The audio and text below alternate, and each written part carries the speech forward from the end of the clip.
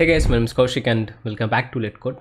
So in our previous video, we learned how to handle different types of input field using Playwright. And also I gave you one assignment. I hope you have completed that. Today we are going to learn how to handle different types of dropdown using Playwright. And there are quite a few methods like select by value, index, text, and we can print all the options. Even we can find the length of the options. Okay. In Selenium we have a lot of functions in select class, but in Playwright it's limited, but of course we can achieve most of the things here as well. Okay, so let me give you an example. Before that, let us read the documentation. It's going to be very simple actually. So first thing, you have to remember that if the element that we are going to handle is not inside the select tag, that means it's not a drop down. And if it's not a drop down, then Playwright will throw us an error. Okay, and of course we can select the options by using value. Value has the higher precedence comparing to the set label, which is used to find by the visible text, and the index. Okay, and after that we have quite a few options, like we can set set force, set no wait after, and set timeout, and set strict. Okay, I will talk about the strict more in detail. It is part of your locator as well, but for example, it should be always only one unique value should be in the DOM. That is what set strict is all about. Okay, set force in the sense we know that in Playwright, before performing any of the actions, it basically check few of the actionability. For example, if you click on this actionability, you can see the auto waiting features. It will check whether it is attached, it is visible, it is stable, it has some events, enable, disable, like that. Okay, if you want to skip all the actions and just you want to do the select, then you can use the set force. Okay, and timeout in the sense the default timeout in Playwright is 30 seconds, but if you want to go beyond that, probably you can set the timeout, or also you can minimize the timeout. And set no wait after in the sense whenever there is a page load completion, it will try to interact, but if you want to skip that and you want to do something, then probably you can use that, which I think it's not necessary for us. Okay, so that's it. Let's go to the coding part. So as usual, I will use my website. For the assignment, I will give you another website. Okay, so first of all, I'm going to copy the URL, and of course before that we have to write the class and the package. So here we'll create a package called day4, and we'll create a class called learn drop down with main method. And before passing the URL, of course we have to create the instance for the Playwright. So let's call that. So Playwright dot create, which is going to return me the Playwright instance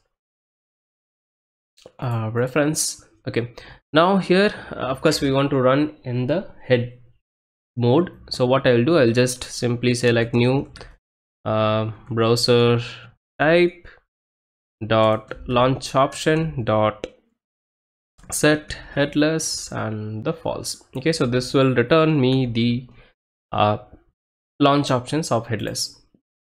Okay, now what we are going to do, we are going to launch the Chromium browser, right? So here I can select playwright dot chromium dot launch, and within this I can pass my headless subject, and then I can say new page, which will return me the browser, the page from page.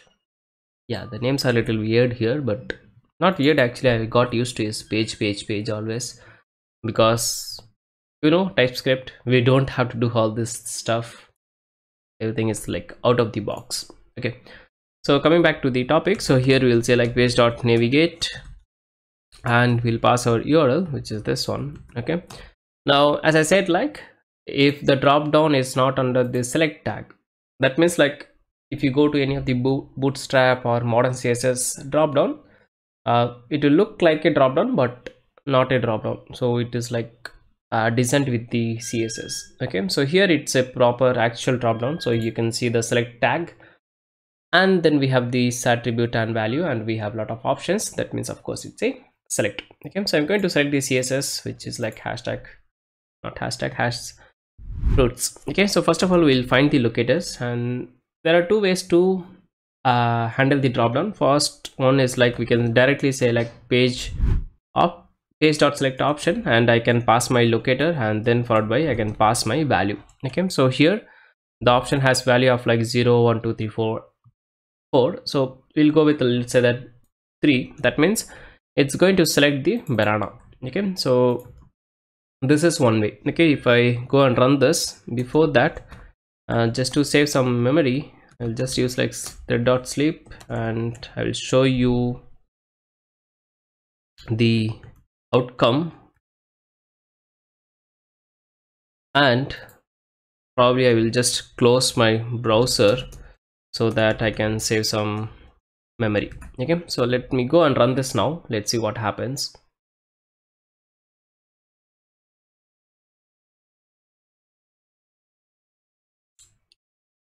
So yeah, so here you can see like we got the banana. Okay, so after 5 seconds the browser is going to close, and you can see the program also got terminated. By this way we can save some memory, or else if we don't close, it will just stay in our RAM, which will make the system slow. Okay, of course if you restart it will go, but as I'm recording the video it will consume more of my RAM. Okay, yeah, fine. So this one way. Another way is basically like we have to find the locator. So here we'll just give the same like fruits. Let me comment this, and this is going to give me the locator. Okay, so locator in the sense like in Selenium we'll call it like web element. In Playwright we call it like element handle. Okay, so here I'm going to name it like fruits dd maybe, and then I'm going to say like fruits dd dot select option, and here you can select, we have a lot of functions. Everything is like method overloaded. I will tell you the max we are going to make use of it. Okay, so select option, and then followed by I can just simply pass the value. For example, if I pass like 1, so here we have like mango in the 1. Okay, so let's say that we are going to select the apple or something else. Then here you can see like we are getting some confirmation. So I'm just going to inspect this guy, and here we have a like p.subtitle. I'm going to copy this, and again I'm going to say like page.locator. The locator dot text content is the function to retrieve the text. Okay, so this will return me the text. It is similar to your get text in Selenium. This text content function is get text. Okay, so I'm going to sys out that. Let's see what we will get. Let me run this one more time. I'm using control F11, so just keeps on running.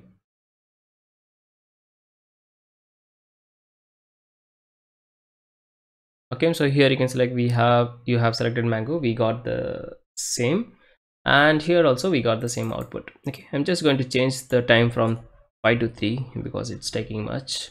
Yeah, okay, now select option. So by default it gives preference to the value, so it will be selected by the value, but in sometimes, in few cases, there might be a drop down where we don't have the value. So we can go with another options like set label or the set index. Set index in the sense like, of course you know, based on the position. Set label in the sense like this white color text, like from the options, like opening of the option and closing of the options, whatever the text we see, that's going to be reflected in the UI as well. So that is what like label. In Selenium we call it like visible text. In Playwright it's a label. Okay, but concept is more of same. So here I'm going to say like fruits dot select option, and then I can say not directly, so it will take the value. So here I have to say like new select option dot set. You can see we have functions like index, label, and the value as well. The value is like your previous line number 20, same. So I'll skip that. Here I'm going to go with the label, and I'm going to say like maybe like apple. Let's go and run this now.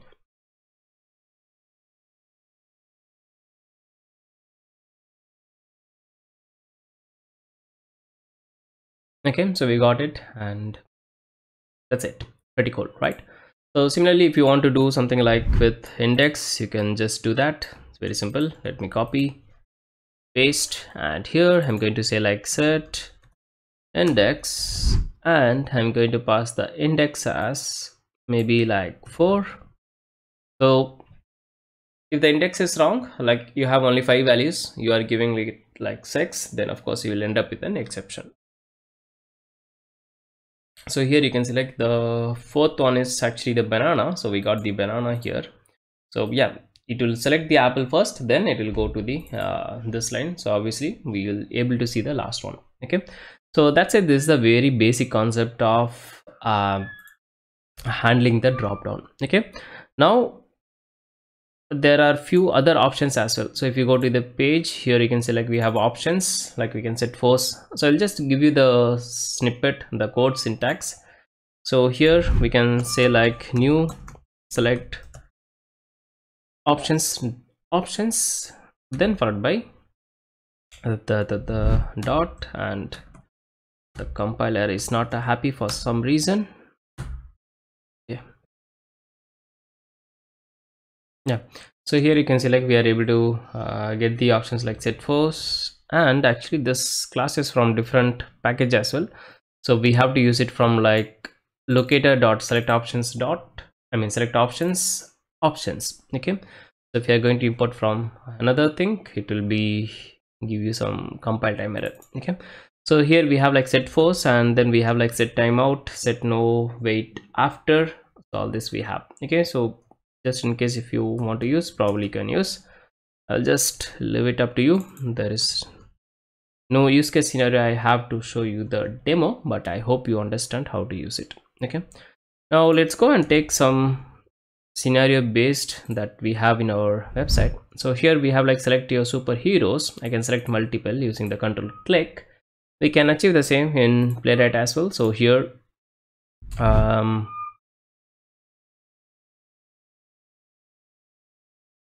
yeah, so here we have like multiple. That means if you have this multiple attribute within your select, then of course we can do multiple selection. Okay, so here we have like values as well as visible text, set label. Basically, if you want to select multiple, then of course you have to go with the values. We don't have option to select based on the index or the label. Okay, so first of all we'll find the element handle. So here I'll say like id equal to this value, and this is going to return me the element handle. So let's name it like heroes, and I can say like heroes dot select option, and here I can just pass like new string of array, and within the array I can just pass my values. Okay, so by this way we can select multiple values at the same time. So for example, let's say that we want to select the Avengers, and then followed by, let's say we want to select the Black Panther, and maybe the Ant-Man, the small guy. Let's go and select this one. Okay, so let's go and run this now. Let's see.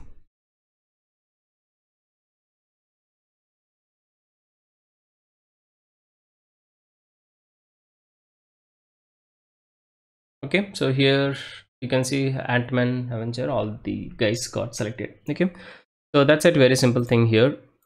Now let's go to the next one. So here select the last programming language and print all the options. So here we have like JavaScript, Java, Python, Swift, C#. So we have to select the C#. So how we will select the last one, in the sense like, of course, based on the index, right? So here we have this ID called language. Let's go and find that first. So here I can say like page dot locator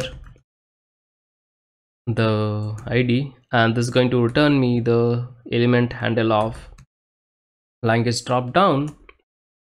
Then what I'm going to do, of course, I have to find the number of options available. For example, this is our element, and within this we have multiple options, which is also an element. So how to find it? Again, I will say like dot locator, and then I'll say the option, the tag of that particular element, and this is going to again return me locators. Okay, so I will name it like options, and from there, if I have to know the length, here I have a function called count, which will return me the length of the options. Okay, so here I can say like this out length, and I can give like count. Okay, that's it, very simple. But with the help of this count, we're going to also select the last value, right? So here I can say like language dd dot select option, and here I have to say like new select option dot set index, and it's going to be count -1. So of course index in the sense like it will be always -1, right? So let's go and run this now. Let's see what happened. This is also very same in Selenium, but we have a direct functions like something like get all selected options, like that, I guess. So here you can select it selected the C#. That means of course our code is correct, and here the length is 5. Okay, that's it. The next scenario, we have like select index using value and print all the selected option. Print the selected option. So we cannot print the selected options. We can, but that is like again calling the direct locator, which is useless, I guess. And select using value, we have discussed. So yeah, that's it. Okay, just in case if you want to print or you want to assert all the options, what you can do is you can simply use the options, and from there you can use the function like all inner text that will return a list of string. So from there you can just do the assert, or I will show you the print. So here I can say like dot for each, and this is the lambda expression. If you don't know lambda, that's absolutely fine. You can just use your regular for each or for iterator, and that should work. Okay, and this not should be double, not equals, this should be like single. Okay, yeah, I'm a JavaScript guy. I will prefer to use the fact key, this one, not this one. Okay, anyways, yeah, so if you go to the console, you can see like we got all the things like JavaScript. Okay. So that's it, we are pretty much done. Let me give you a quick recap. If you want to select the value, select the drop down based on the value, you can go with like page.select option, or you find the element and then call the method called select option, and value in the sense like directly you can pass it. Okay, if you want to select by label or index, then you have to use this class called select option, and this guy. Okay, and we have your options here. You can explore this. I don't have a scenario to demonstrate this one. Okay, and text content is basically to retrieve the text, not a part of your drop down, but yeah, it's good to know. Okay, and then we have this multiple. If you want to select multiple, of course you can use the new string array and you pass the multiple values within that. If you want to print all the options value, you have to find the drop down first. From there you find all the options. From there you use the function like all inner text that will return you a list of string. You can just print, and to find the length of options, we have to use the method called count. Okay, so that's it, very simple. Now of course you got a assignment, so it's very simple, actually the same thing. If you go to this particular website, here we have like simple calculator. Just add some value, and then we have this drop down.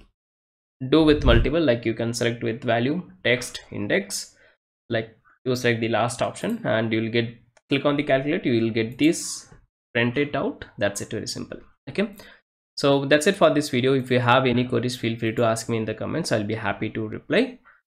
See you in the next one very soon. Bye bye, take care. Hey, I got something to say. I'm just so sick of hearing everyone complain. I know it's tough and I know there's pain, but hitting bottom is the only way to change.